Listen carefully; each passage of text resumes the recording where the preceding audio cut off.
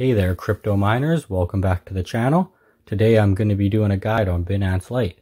Just go through all the basic features of it, how to trade on Binance Lite, and what makes it different from Binance Pro.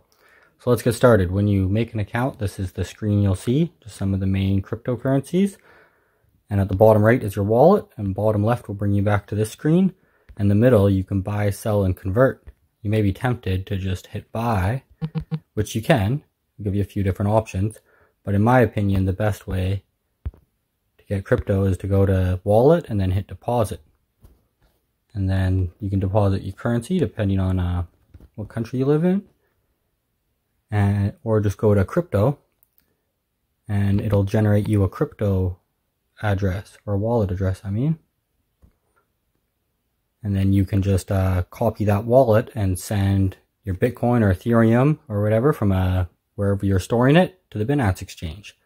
And once you've sent your Bitcoin over, or whatever crypto you send over, you can just go here and hit convert. And then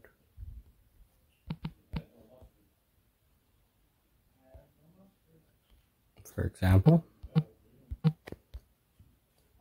and then if I had half a Bitcoin in there, I'd be able to convert, right? Just like that easily. But Binance Lite is very slimmed down. That's pretty much all there is to it. If you hit the top left, there's a little more settings, but you can hit this to go over to Binance Pro if you need more functionality that provides. There's way more stuff going on here. I'll make another video for Binance Pro, so make sure if you want to see that, you subscribe. But the main differences is there's futures trading, if you wanted to trade some options, and margin. You can do margin trades, and of course setting limits, and once you get the hang of things, if you're doing a lot of day trading, this might be better. And of course you can see all the different cryptos in here. But if you're just swapping a few of the main ones, you might be better just to use Binance Lite. It's a lot simpler, more user-friendly, sleeker user interface, doesn't have as much going on, but you can quickly switch between the two if you ever need to.